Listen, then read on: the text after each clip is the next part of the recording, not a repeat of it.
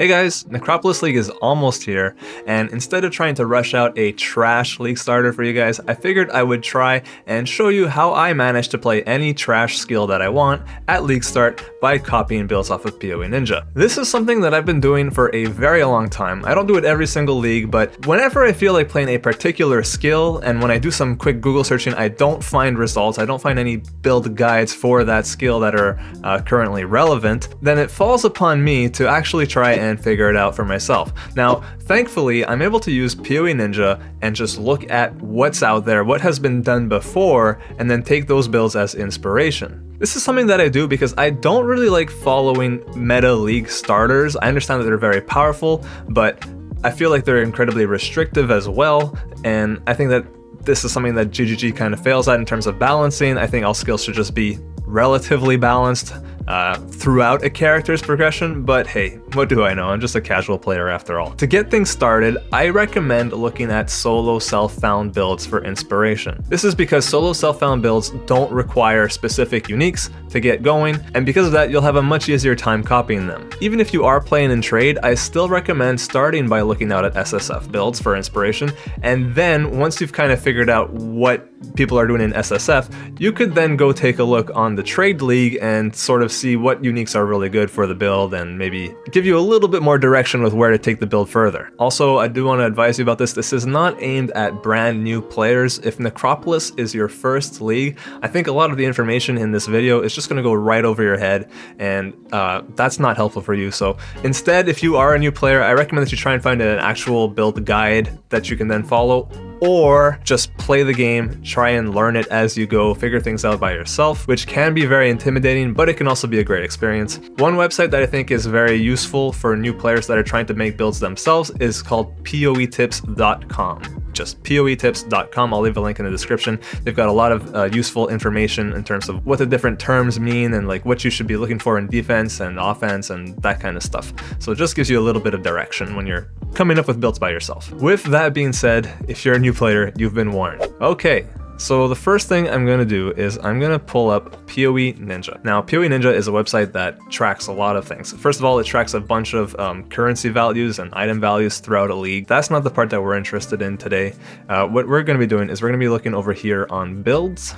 So this brings us to a list of 97,000 builds that have been played in the Affliction League. To begin with, what I'm interested is actually not this Affliction League because like I mentioned earlier, I'm actually more interested in the solo self-found. So where it says League here, you click down on the drop-down menu and you click on SSF Affliction. All right, so now we have way less characters, a much smaller sample size, much smaller data, but this is the data that is more useful for a league start scenario. To make things even more precise and more relevant to a league start scenario, what I like to do is I like to click on this time machine thing here. Instead of it being latest snapshot, I go down all the way to like day 3. This is a snapshot of all of the builds that were on this ladder on day 3 of the league. What to do next? Well, this is where you have to have a skill in mind. So if you don't have a skill in mind, I recommend just going in game, talking to Lily Roth, buying some skill gems and trying them out just to see how they feel. Alternatively, you can just look up at a bunch of YouTube videos and find skills that look interesting to you. So one thing to note here is Transfigured gems are a thing now, and Transfigured gems are sort of alternate versions of your regular skills. This video isn't really aimed at helping you find your Transfigured gems, though the way you would go about doing that, especially if you're in solo self-found, is hopping into the labyrinth, preferably in Merciless Labyrinth, and then completing the lab, and then once you get to the define font, you actually go and try and hope for converting one of your skill gems into the one you're looking for. This can take a very long time to do, especially if you're in solo self-found, so know that if you are specifically trying to target a Transfigured gem, you might be in for a bit of a grind just before you even get going. This video isn't really aimed at making that any easier. Instead, it's more about how do you build around any skill gem that you want. For me, I'm considering playing Summon Skeletons. I haven't played Summon Skeletons, I think, ever. The last time I played a Necromancer that was actually a minion build was, oh shoot, that was like probably 7 or 8 years ago. It was back in hardcore. Fun fact, my character is actually still alive. I got to level 92 and then never played it again. So, Summon Skeletons. So what I'm just gonna do right here, type in Summon Skeletons. And here we go. So we have summon skeletons, we have summon skeletons of mages, and then there's this one of archers, and then we have the Val. I'm just gonna click on regular summon skeletons. That's what I'm interested in. Maybe I'll convert over to summon skeletons of mages or whatever if I find that, but for now, I'm just looking for regular. Now that Summon Skeletons is selected, and I've removed this filter here, we can see that there aren't that many characters that are playing Summon Skeletons. That's okay. This is what we're gonna use as our inspiration. In editing, I just realized a pretty big mistake I made when I was searching for Summon Skeleton builds, in SSF particularly, and that is this one right here. So I'm gonna uncheck Summon Skeletons here. I'm gonna go back to day 3.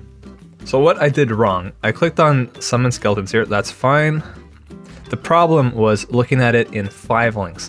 The reason this is a problem is that on day 3 in Solo Self-Found, not everyone is on a 5 link yet. What I should have done is gone here. You can see the difference, oops, the difference is massive. There are 10% more people doing Summon Skeletons that aren't on 5 links yet than there are on people on 5 links. Should have just clicked on Summon Skeletons down here where it says all skills instead of main skills. And just like that, we now have 122 characters to look at instead of the, what was it, like 7 that we had before. Now, granted, a lot of these might just have Summon Skeleton just in there anywhere just to like level it up or try and get Skeleton Mages on the Divine font. However, what we can do is then click on Necromancers, and there's a good chance that most of these people are going to be doing Summon Skeletons. Hopefully I can edit this in a smooth way that makes it not too interruptive. So, you can tell that there are not a lot of people that are high level. That is unfortunate, but that's okay. We're gonna make it work. So one thing that I would do here, I look at the life totals, I look at the energy shield totals, I look at the levels. This guy here, 1,400 life, that's not enough for me. I need more life than that to have a good time. Same with this guy here. So I'm looking, probably I'm gonna look at either this guy or maybe the Guardian, but I've been thinking I wanna do a Necromancer anyways, so I'm kind of not really interested in the Guardian. So 77, 3,500 life, let's see what he's got. I'm gonna click on him. First thing to note, he has no uniques equipped here, and no unique jewels, and no jewels whatsoever actually, which is fine, that's great. That means that this guy has done all of this content on very generic basic gear. Let's have a look at what the passive tree looks like. First things first, this guy has not done the Eternal Labyrinth yet. You can tell by looking at this right here. Also, I think you can click on this here and get an easier depiction of it. Here we go. Whoa, okay, it takes a little while to load. So you can see which ascendancy points he has gone for, and then you have an actual look at the skill tree that he has. This looks perfectly fine. He's got some life. He's got a lot of the minion wheels. That makes sense because it's a Summon Skeleton build. Another minion wheel.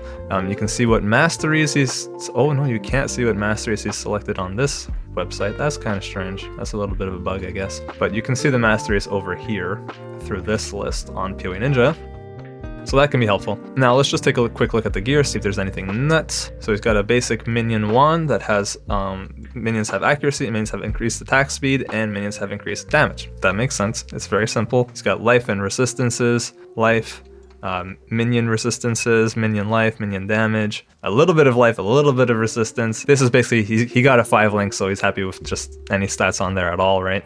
Belt, life, resistances, life, resistances, a bit of strength because he probably needed strength, movement speed, life, a little bit of resistance, some dexterity. He might have needed dexterity as well. Very, very basic gear, which is perfect. That's what we're looking for. We're not trying to make this OP crazy build. I just want something that I can play, that I can progress at my own pace and just have fun with. All right, so the next thing would be to go look at the skill gems that he's got. And we can see that he's got Summon Skeletons in a 5 link. Now this one, you can tell that it's not the mage one because if it was, instead of it saying summons 3 skeleton warriors, it would say summons 3 skeleton mages. So this is the melee one, which is what I'm looking for, because I don't want to have to deal with farming the labyrinth for hours, although I might do it anyways, we'll see. For context, I will be playing in a sort of pseudo SSF group found type of league, so it is going to be a slower pace. I'm not in a rush to try and pump out divines out my butt, right? It's just going to be a good time, just relaxing, just progressing at my own pace, and at the pace of the others in the group. Summon Skellies, minion damage, added fire, multi-strike, fresh meat. Great. that seems simple enough. So he's got zombies, he's got skeletons. And then here we have all of the auras he's got. I don't know if he has them all on at the same time. We're gonna pop into POB in a little bit and we're gonna take a look at that. Also summon Skitterbots. Flame Dash for movement, Carrion Golem, and Punishment, Convocation, Flesh Offering. Okay, so Punishment is a curse, Flesh Offering is a little buff that applies to the minions and potentially himself if he has the right. Yeah, your offering skills also affect you. So this Ascendancy node. And then Convocation is just like this ability that makes all the skeletons blink right up to you in case they've fallen behind. So this is basically very simple, and I think that this is something that I might copy in this upcoming league. Now, what you can do to see how the progression continued is instead of looking at day 3, we can click over here, we can look at day 4. The gear looks like he's wearing the exact same gear. Is he's the same level? Okay, maybe he did not play on day 4. Let's take a look. Let's just keep looking. Hopefully he has actually continued to play this build. 77 still. Okay, that is unfortunate. Alright, so this build was abandoned at level 77. Not a great example of being able to showcase how the progression works. That's too bad. So I'm going to go ahead and go back here. On day 1, you can see like what he started with. He got to level 71 on day 1, and then day 2 made a bit more progress.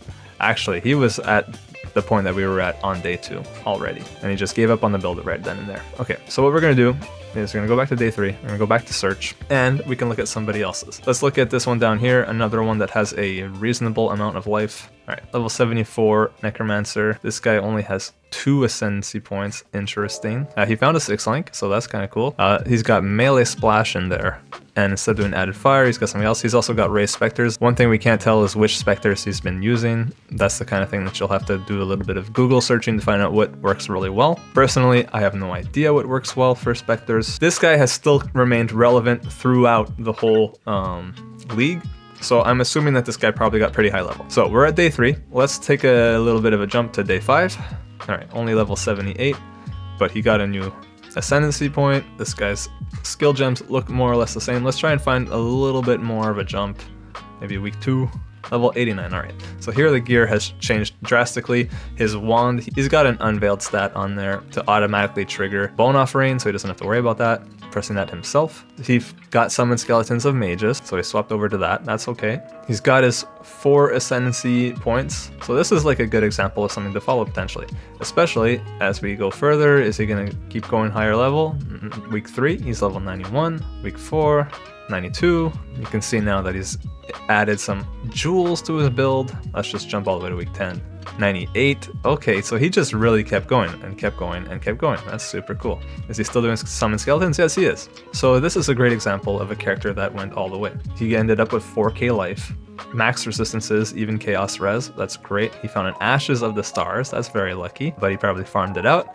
So this is really good. This is a great example of something that you can follow because now you can tell that there are a lot of gear choices and gear upgrades to look for. You can see he's got implicits on his gear. He's got +1 to level of all minion skill gems, a cluster jewel even. So that's very useful. I'm probably going to follow after this guy rather than the other person. So what I'm going to do now is I'm going to go back to day 1 of this character, level 39. Perfect. This is great because now we have a bit of a leveling example here, and then we're going to just go ahead and like copy this into Path of Building and have several versions, and we can just look at them and compare and have a good time. If you do not have Path of Building, you're gonna want it. Go ahead and download it. I'll leave a link in the description for you to just click on it and you can just go ahead and download it. So Path of Building is this tool right here, and it lets you plan out builds ahead of time. Poe Ninja has a thing where you can just click open in Path of Building, open. Right away, you'll note that this is an older tree version, may not be compatible, blah, blah, blah, blah, blah. You could try converting it to 3.24. I'm just gonna leave it in case it would break it. One thing to note, if a skill has been nerfed in this upcoming Necropolis League, then it's not on me that you don't know that, and the only way to know that is to go ahead and look at the patch notes or to follow other content creators and look at what they have to say about the patch notes. Basically, if a skill that you're interested in has been nerfed and you're not aware of that and you try and Leaguestart it and it turns out it's terrible, I can't help you there. You should have done a little bit of research, unfortunately. I wish that that wasn't the case, but it is what it is. Now that we have this open, we can actually interact with this here, and we can see that he has made some interesting choices. For example, opting to go off to the side right away. as opposed to trying to get these minion nodes here. Personally, knowing that I am gonna be playing this build for a while, I would have started here, gone here, grabbed the minion nodes, then path over here, and then drop this. Doing this thing here, this little shortcut, is great for saving points in the end game. Early on, having, you know, 20 extra intelligence on a witch is not useful at all. That's just a personal preference thing though. As far as knowing where to go first when you're leveling, my recommendation is to make sure that you're grabbing life wheels. So in this case, there's life here, there's life here, and there's life here.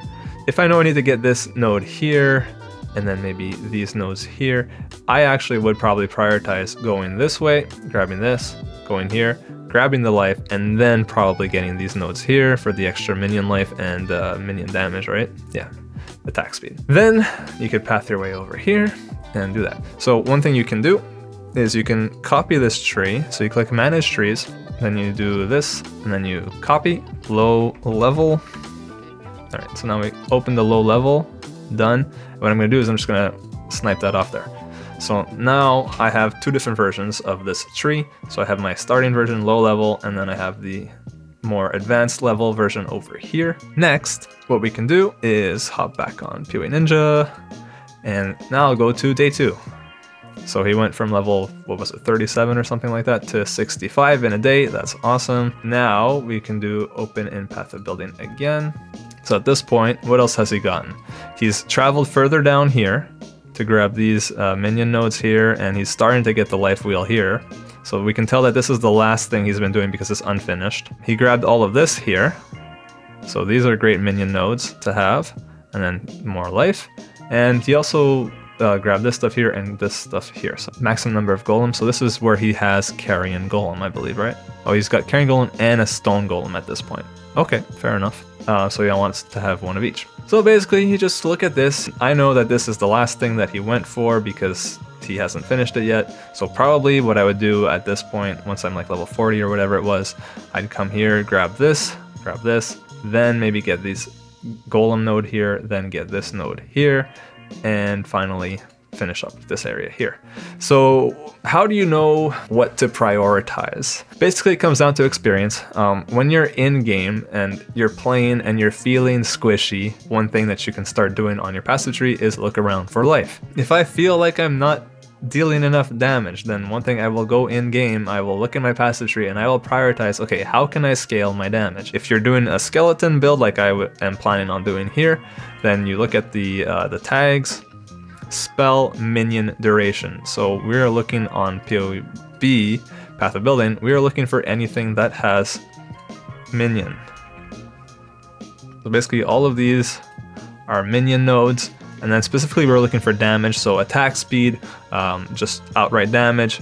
Cast speed I guess would be useful if we had the mage version of the skill already. Accuracy is important for minions so they hit. You can see there's also another wheel here. Maybe I would come and grab this later on. Yeah, so you just do a little bit of searching. So you can sort of figure out what it is that you need. If you need life, well, that's a little bit more daunting because there's life everywhere. Can we do this maximum life? It's a little bit better. But as you can see, there's like stuff about maximum life all over the place. So it's up to you to kind of just mouse over them and figure out where the closest life nodes are to where you are in the passive tree at whatever point you are in your progression. As far as configuration goes, this is a bit trickier. One thing that you can do to make things pretty simple is uncheck everything. If you uncheck everything, then whatever damage amount you see here, let's select summon skeletons. Relatively accurate. I guess minions aren't even really supported that well, are they? Summon skeletons, I think we have like 7 skeletons. Enable in full DPS. How's our mana? Okay, so as you can tell, our mana right here, unreserved 0% -4. So this means that we actually, like whatever he has here, this person playing has too much mana reserved. So you would either drop hatred or clarity or maybe precision, determination, something like that. You'd have to drop one of them to be able to actually use all of the rest of your skills. Okay, so something else that I mentioned could be helpful at this point is to then go look at trade and see what people are doing in trade. This will give you a bit of a direction in terms of what uniques you might want to hunt for. There are just more people playing trade, so you get a lot more results. So let's go into Affliction. It already keeps the summon skeletons down, and it also already keeps the day 3 down. I can tell that there are a lot of people that are actually very squishy. I guess it's okay to be squishy on this build for some reason. Maybe my gap in knowledge in terms of playing summoners is very apparent to some of you. I don't know that you can play super squishy. To me, that seems like 1,900 life. That seems incredibly low for endgame, but this guy's level 95 and he's pulling it off. You can see right here a list of very popular uniques that are used across many of these builds. Triad Grip being the most common one. So if I click on Triad Grip here, it's only going to show me builds that have Triad Grip included. If you wanted to, for example, exempt all of these builds, you could then click on this little cancel symbol here, and now all of these builds do not have Triad Grip. This is really useful for refining your search. Let's put it back though. Let's just take a look at Necromancers. So I'm gonna get rid of the Guardians by just clicking on the Necromancers. And now I wanna find something that has a reasonable amount of life again. 4,000 seems reasonable to me. What does Triad Grip bring us? Well, basically it lets you convert a lot of the physical damage of your skeletons to cold by having lots of green sockets. So that's something that in SSF I could try and farm and like hope to get and then build around that, but it's not guaranteed, right? Darkness and Throne. This is another belt that can be very useful for minion builds because you can then put in 2 Ghastly Eye Jewels that will give double the stats that they normally would, and that can be super useful. Tabula Rasa. So this guy just has a basic Tabula Rasa for a 6 link. That's something that you can try and hope to get by just playing the game a whole bunch and then build around that. Rumi's Concoction for block. That's also a nice flask. You could try and get that through Bestiary potentially. So this just gives you a little bit of direction in terms of where you might want to take the build later on, especially if you are in Trade League. You can also then go on different days. Well, I guess this guy, what did he do? Did he delete his character on day 5? Potentially. Not a great example once again. This doesn't usually happen.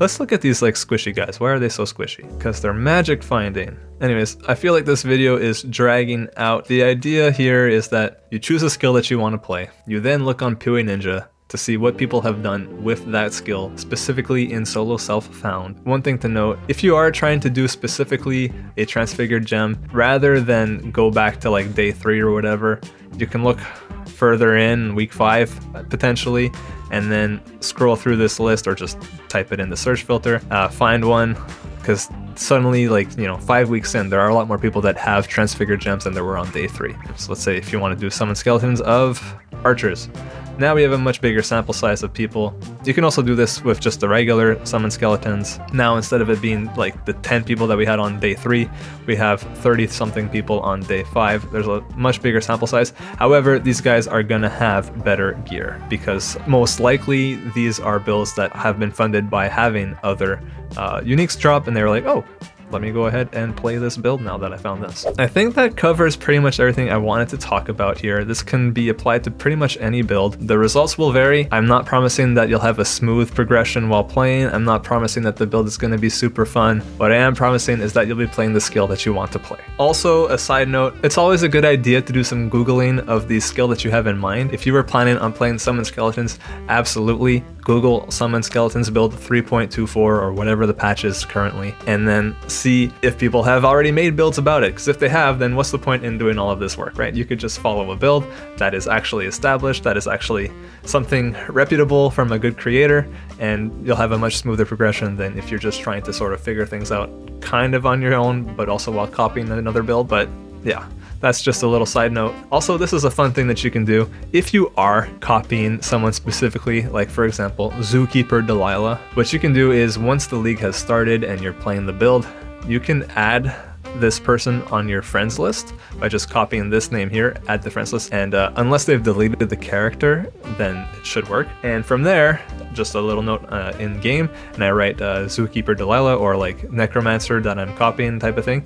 And then when I see them pop online, I message them in game and I ask questions. I say, hey, I'm copying your Summon Skeleton build. Do you have any pointers? Do you have any advice? Every time I have done this, the person has been incredibly helpful, super nice, and more than willing to go out of their way to help me out. So it's just a cool little thing. You make new friends, and you learn about your build and you progress a lot faster that way, because you learn about the pitfalls that they ran into before you do, hopefully.